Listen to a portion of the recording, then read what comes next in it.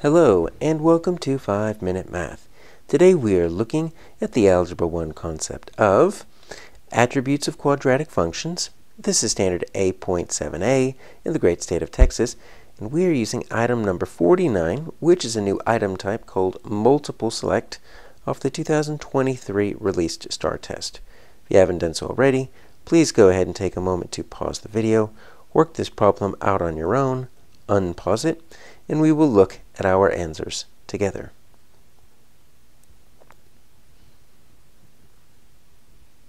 Alright, so this is multiple select, so it says in bold caps we need to select two correct answers.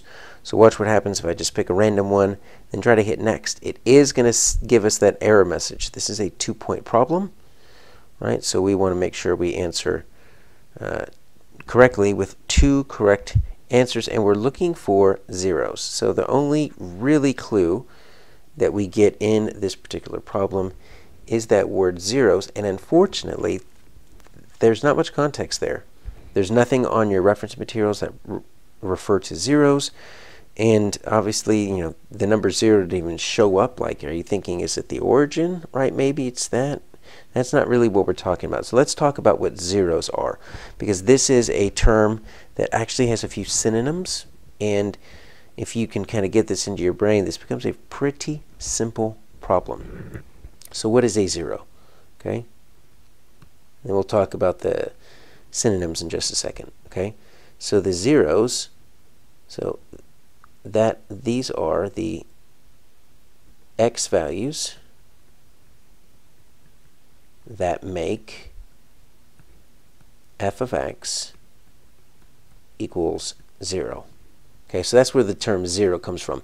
We want f of x to equal 0. Now, f of x is, obviously the phraseology we use when we're making sure that we double down that it's a function, but sometimes we'll just substitute in that y, right? So what are the x values, or the x value, sometimes it's just 1, that make y, or f of x, equal 0?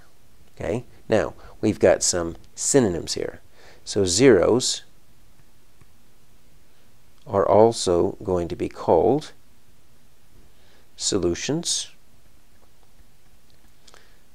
right? That's a similar term. And then I think the easiest thing to call them is going to be our x-intercepts. Now, if you hear the term x-intercept, that's probably going to be more of a dead giveaway, right? We're very comfortable with the term y-intercept, right? The y-intercept is where we cross the y-axis. So the x-intercept is going to be where we cross the x-axis. Because guess what happens? When we cross the x-axis, that means y equals 0. Okay? So we need to take a look to see, where is this graph crossing the x-axis? Well, I see one right here. Now, if we wanted to plot the point, right, we could just say this. Okay, so this point right here has got an x value of 3, a y value of 0. If we wanted to put it back up into here, we could say f of 3 equals 0. That's why we're calling it a 0.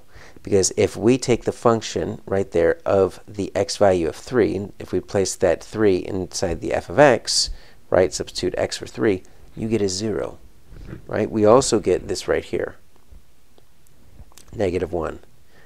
Now, this is why it becomes a little bit silly to give you the full ordered pair. Sometimes you'll see it like that.